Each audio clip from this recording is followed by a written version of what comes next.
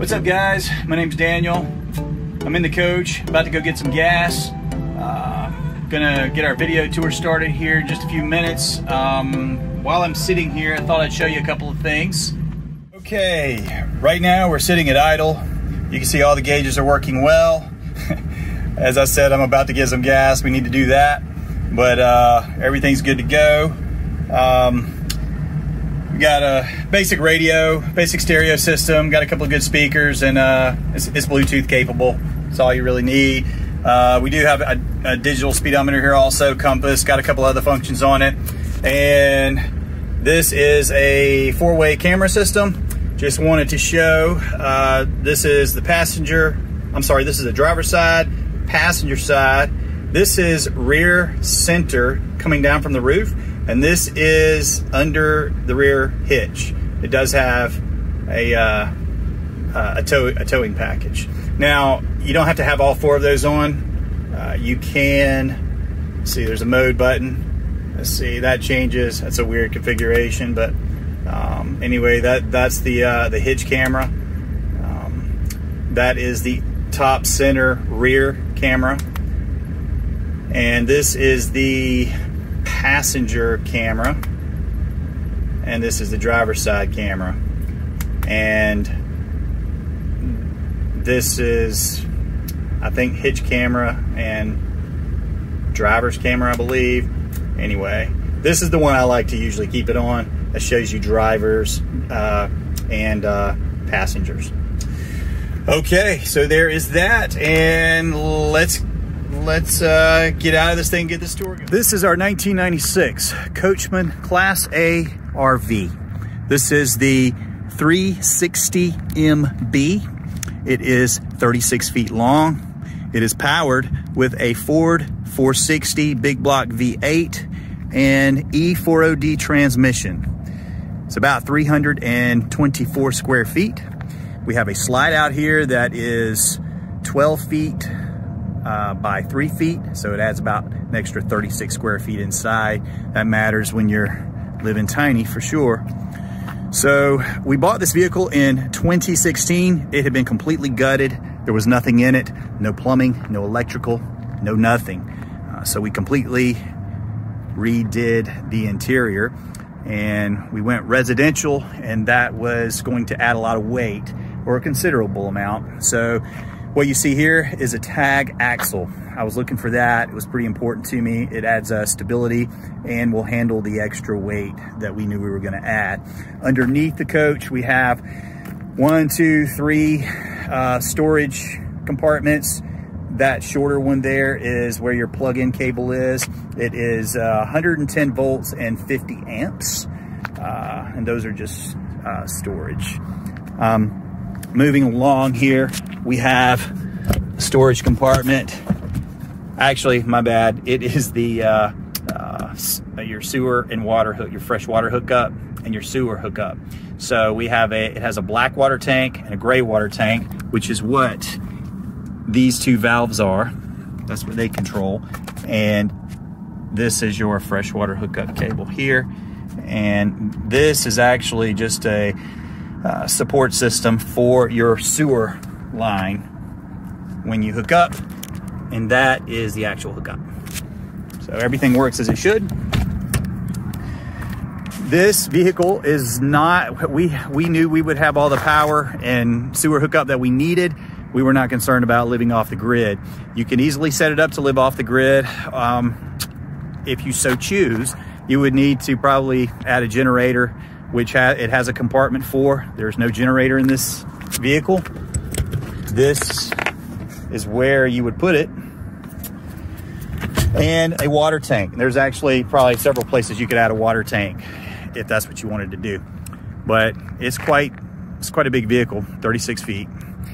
Moving along to the back, it also has a back porch that, if you climb that ladder, you pull out a couple of pins, the whole thing will come down with the press of a button. And also top center is the rear view camera. And then underneath the tow package is a license plate camera. Moving on around, we're going to start at this rear compartment. open this up. This is the hot water heater. It is propane and tankless.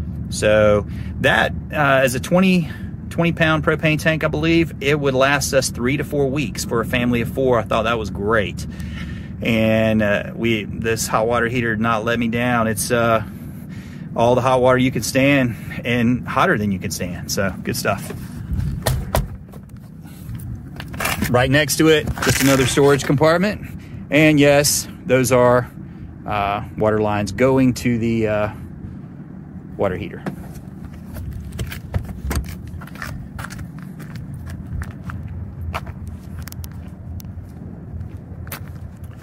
This compartment, check out right quick.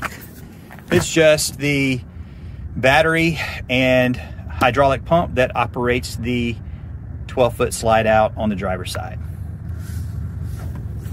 Oh yes, and a big storage spot up top.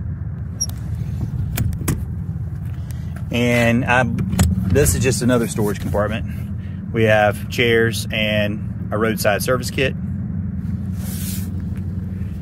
Emergency kit, rather. And this compartment is just the main battery. And also, this is the hydraulic pumps that operate the stabilizer jacks. That's the good thing about an RV, I guess, is you have jacks. You have 4 jacks. If you're not on level ground, especially when you are looking to get set up and get the thing level, you can just hit some buttons and get it totally level.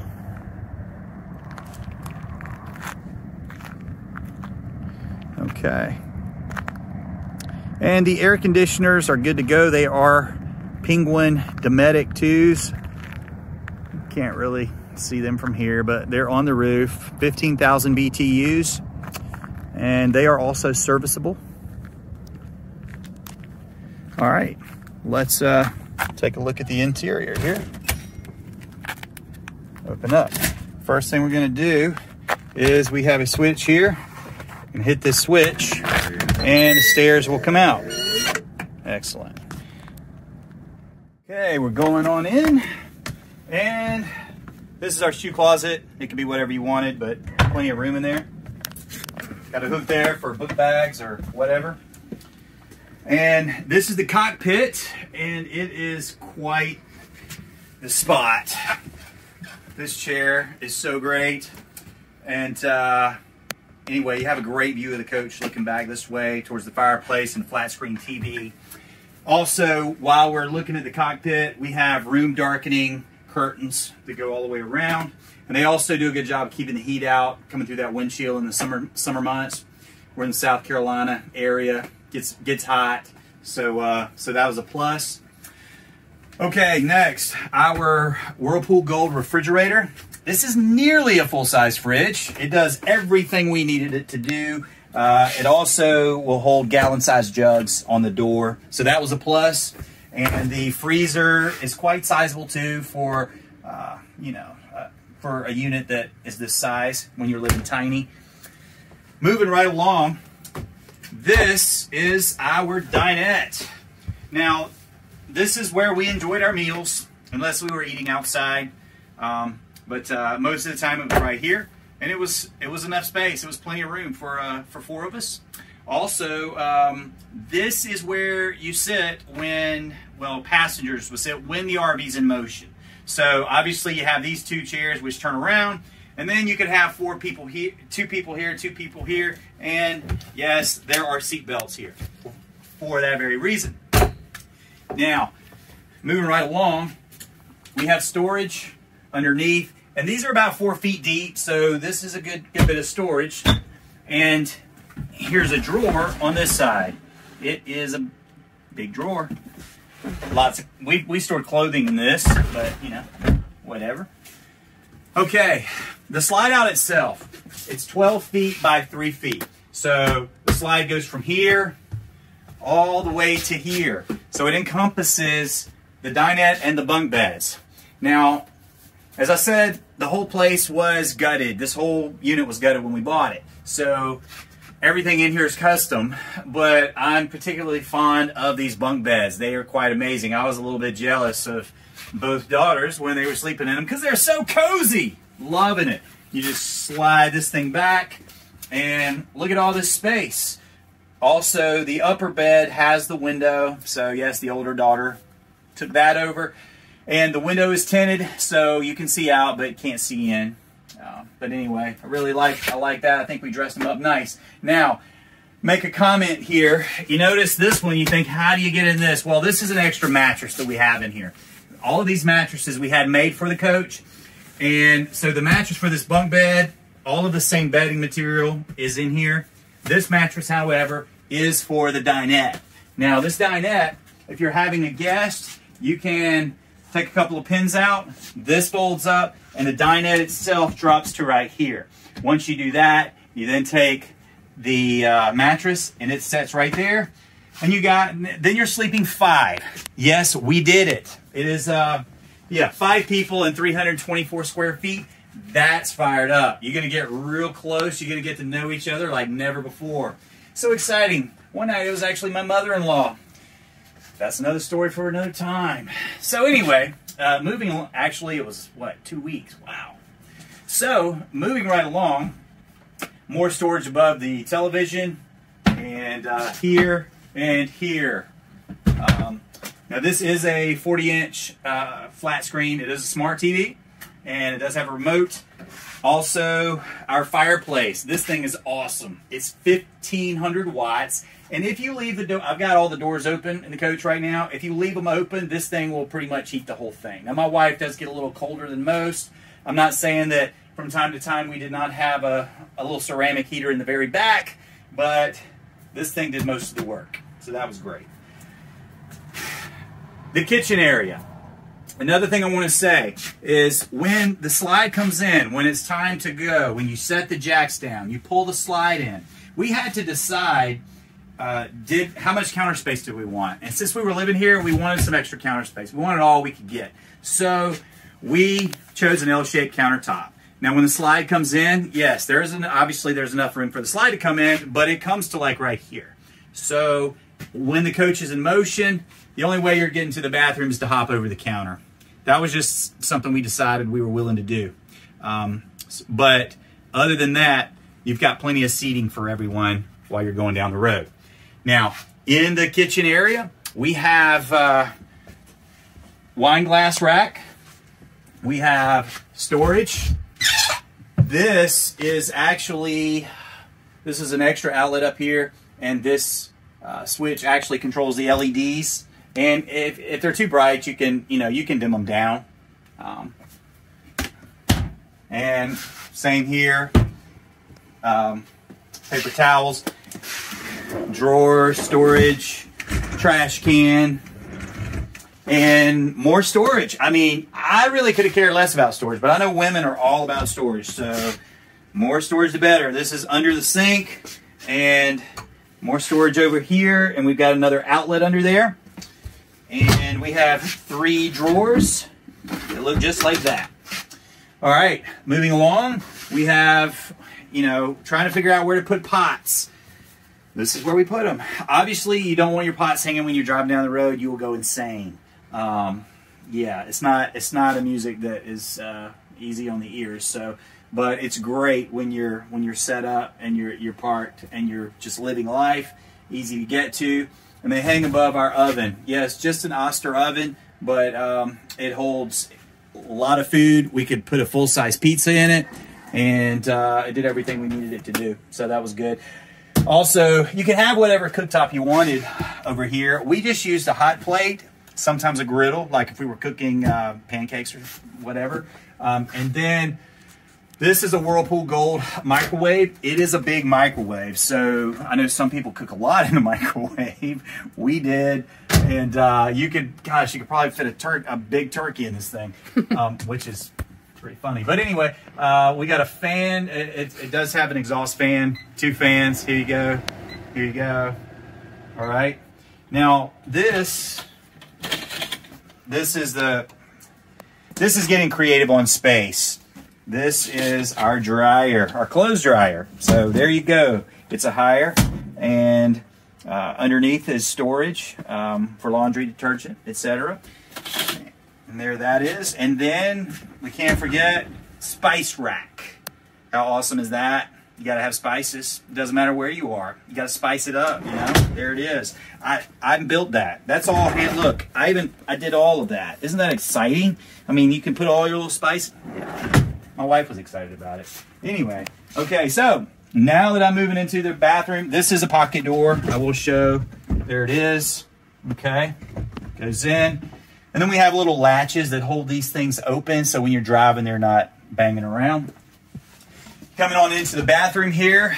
Next thing, dryer. Same name brand. It's a higher. It works. I'm sorry, washer. Clothes washer. It works great.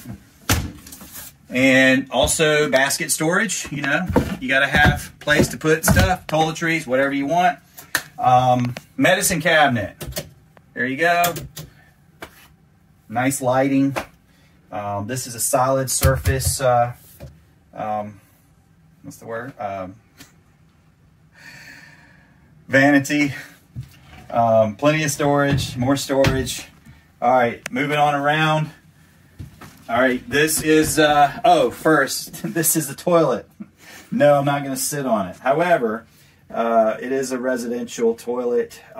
We decided, RV toilet wasn't an option. And I know people are into these composting toilets. I'm sorry, I just couldn't do it. I just had to add the real thing. So there you go, real toilet. Residential rather. Moving around. Okay. This is our shower. It is also a tub, but it's a small tub, but it's really all you need. Now, I'm not tall. I'm 5'8", but and also there's no light in here. You could add a light if you wanted, but there's a skylight, so tons of light during the daytime. I'm pretty sure there's enough light for us to be able to see me get in. I can stand up. Here we are. Now the cool thing is I can also sit down. So we've got a seat here and you got plenty of room. Now if you got a toddler or something, this tub is actually big enough to set them down in the tub and bathe your kid. Coming out, oh yeah, this is making more use of space, trying to dress it up a bit. Just space. You could put some shelving in there if you wanted. Toilet paper holder, paper towel holder, just basic necessities. Okay, moving into the master bedroom. This is the pocket door for it also. So, nice walnut finish. I like it. Okay, sliding in, and I'm going right here. Now this bedroom is just big enough to get around the bed. I mean, it's, here I am. It's a little snug, but it works. The bed is a custom mattress. It's a queen size. It's pillow top, nice and comfy. It was great. We got storage up top here. We also have, this is our air conditioner. These are 15, okay, I said it wrong earlier, I think. These are Dometic Penguin 2 air conditioners. They're 15,000 BTUs. We got one in the front, we got one in the back here in this bedroom, and they work really well. Also, the back wall in the bedroom here is also the back porch. So with the press of a button, this goes down. For the sake of time, we're going to throw a photo in the video so you can see what it looks like. Now, I don't want to forget about storage. Another storage place is underneath this bed. It is, I mean, it's a lot. It's a lot of room. So there's a lot that could be done here. I mean, and some of you, if you wanted to put a water tank, that would probably be one spot you could put it and you would still have room left over. So that's good to know. Okay. All right, so I think that's going to wrap it up. I'm going to, however, walk the length of the coach so you can kind of get an idea. We got pretty good headspace. I mean, I'm 5'8".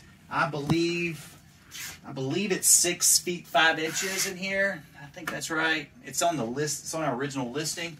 But anyway, it's Plenty of space. I'm walking. So here I am. All right, guys. Thanks for checking out our video. And oh yeah, there's one other thing I did want to show you. This is our breaker box. So 110 volts, 50 amps. We have two 15 amp breakers and one 20 amp breaker. Accessible right here by the door. Easy to get to. And I don't know if I had mentioned it earlier, but I think I did. I think that covers everything. All right. Thank you for checking out our Coachman. You guys have a great day.